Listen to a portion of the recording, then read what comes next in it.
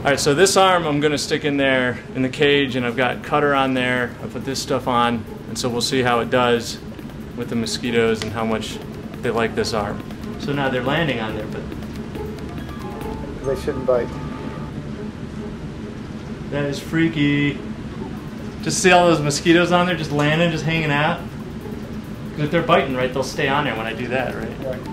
So this is the real control, is to see how much I get bit. Yep, you're doing things that we would never really do in a test, only for demonstrations. You feel it when it lands, and then you feel it when they're digging in. And then you're going to feel a whole bunch as they're moving around.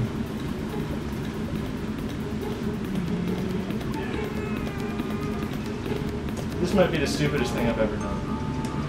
I cannot begin to describe how much I want to itch this arm. I got 120 mosquito bites from my wrist to my elbow. And the one with repellent, there was like just a couple bites right where my glove was, and so I think there just was some lack of coverage there. Arm, I want to itch you every time, like if there's a breeze or something that blows on it. Oh, this is taking something else to keep me from just digging in there.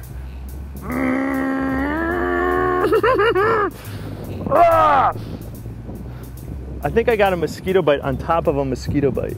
If there was any doubt before, but mosquito repellents work.